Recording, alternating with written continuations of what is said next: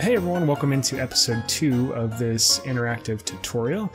As I mentioned at the end of episode 1, we're going to learn some advanced techniques now, and beginning with using windows as walls. So I have 2 examples here, and one thing I want you to note is that I made both of these using the same piece. So this wall and window set is all this piece, just colored differently. And same with this one. It's all just one window. I just changed the color. So anytime you're not building on the grid, well, even if you are building on the grid, I should correct that. Anytime you're building anything in the game, it is helpful to have these little archer guys. If you watch a lot of Planet Coaster time lapses, you'll probably see them in the background, and that's because they're about the same size as the peeps in the game. So it's really helpful to get an idea of scale and perspective by having them next to whatever you're working on. And we will discuss scale and size in this tutorial. But anytime I'm working on anything, I always want to make sure that I have those guys next to what I'm building on, so that I'm making sure I'm not getting too big, because the pieces in Planet Coaster are intentionally exaggerated. And so if you just go by the scale of the piece that you're working with, you're very easily going to get out of scale very quickly. So let's start with this first building here. So we'll take this, hit Control X to copy the whole thing, change to the world grid, and we'll bring it out here. So what I did for this one is I use this as the outline. So anytime you're thinking of using pieces that are not for their intended purposes, you always want to look at the different textures that they have to offer. So this window obviously functions as a window. That was the intention when they created the piece. But the back of it also looks like a pretty nice stone wall. In addition to that, I've also seen people use this texture here as custom curbs. In fact, Mineral Junction in his guest episode of Jubilee Gardens used this as well. So you've got, a nice looking custom curb there just by using the texture that was provided in the game. Now, again, obviously when they created this window, they had no intention of it being used as a curb, but the benefit of what the Frontier team did is that their stuff's so detailed that there's a ton of variety in the way you can use the pieces in the game. So we're obviously going to use the back of this piece as our wall, and then all I'm going to do is go up and use the rotation to bring it around, tuck it back a little bit so that it looks like it's actually sunken into the wall, and then I'm going to recolor it. Now, obviously the game has these preset colors, which I find is helpful from a starting point. But then usually I end up fine-tuning them in the palette here. Also, if there's a piece you directly want to copy, if you click on the color of it, hit that, and what it's going to do is it's going to populate that as your most recent color that you've used. So you can hit OK, go back into this, and there it is. So you just do that, and it's the exact same color. So if you ever want to duplicate colors and don't want to have to remember hex codes or things like that, that's a simple way to do it. Then from here, go up 1, and I don't want it to get too tall. So what I'm gonna do is instead of doing that, where both pieces really are truly separate, I'm gonna sort of clip them together a little bit. And then we'll take this bottom one, Control X, go up to the top here. Now let's pull this guy up closer to make sure that we're kind of on scale here. So we might be a tad high actually. So what I'm going to do is use Control to select all of those, position my camera more down at this height, and I want that to be about there, I think. Now there's no right or wrong way to do this sort of thing. Depending on what you're trying to recreate, that may have been fine. But just for, again, trying to be mindful of scale, I'm going to make it a little bit smaller than maybe I would otherwise. Control X to copy the whole thing. And again, I'm going to let them clip together here instead of going side by side. Now, again, there's not really, this isn't like a hard and fast rule. If there's something that you're creating that has a thicker beam in between windows like this, then you would obviously do that. But for the sake of what the look I'm going for, I want them to be clipped together like that. It's kind of like cooking, you know, like you can add your own spices, you can, you know, tweak the recipe. It doesn't have to be exact.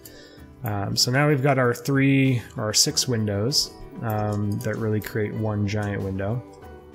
And then what I'm going to do here is copy these 2 out so I have a good perspective on how tall and how short I want it to be.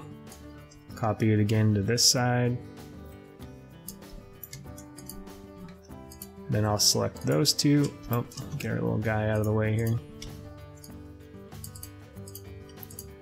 Select those 2 and just work our way up.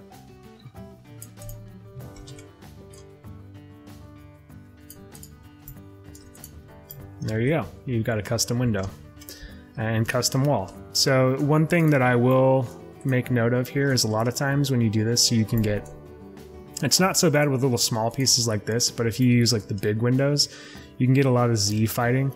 And what Z fighting is it's when the 2 textures are fighting to be on top of one another, because they're, you know, you can see them trying to blend together and they don't. So one way to remedy that, if you are hyper detailed, is what you can do is you can go into the advanced move circle here, remove angle snap, and then just very slightly rotate it under, and that removes the Z fighting, because now the game recognizes that one of those is under the other, and it produces a pretty minimal line as well. So that's just like if you're a complete stickler for, you know, the most minute of details, then that's something you can do to fix that. So this one, a little bit more complex than that. So what I did here, again, we want to turn angle snap back on, and we'll reset the rotation.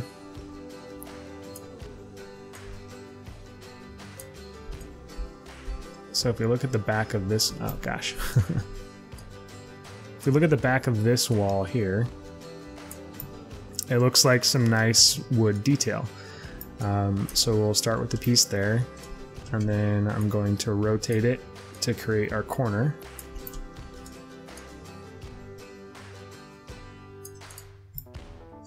All right, and then because I don't want the window on the outside, I'm going to rotate this again.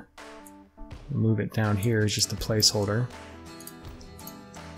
And then I want this beam to be the same thickness, so I'm going to rotate this piece and bring those together there.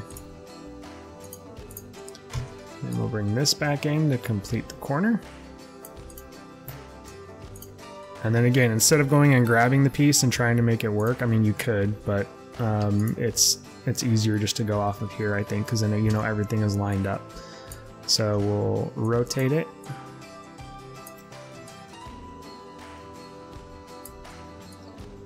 And I want it to sink in a little bit.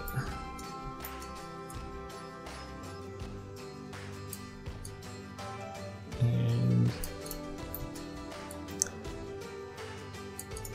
let them intersect one another the same way as those other windows.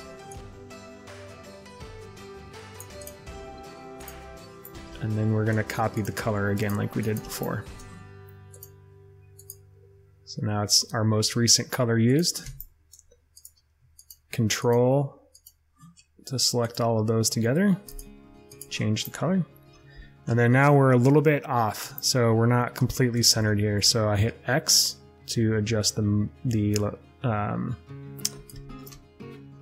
positioning of those and center it. And there you go. Now, one thing that you might not like here is obviously this piece is sticking up here. So to give it a better finish, we'll take this piece here actually and rotate it.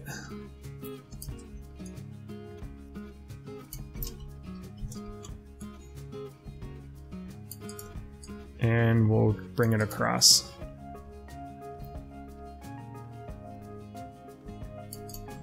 Let's see if we can make that work. Yeah. Okay. Now, let's be mindful of scale as well. So that's actually pretty good. So what I'm going to do here is I'm going to bring these down actually, because I want some of that blue detail to show up, and then we'll bring all of these down together as well. Sweet. So then the top, if I want to finish it off, we'll just copy those pieces, move them up top there, take the two side pieces we've already created, Control X to copy those, and we'll just fill in the wall. So there you go, two completely custom walls using the exact same piece the entire time. So hopefully that's something that if you've never done before, you see it's really not all that difficult.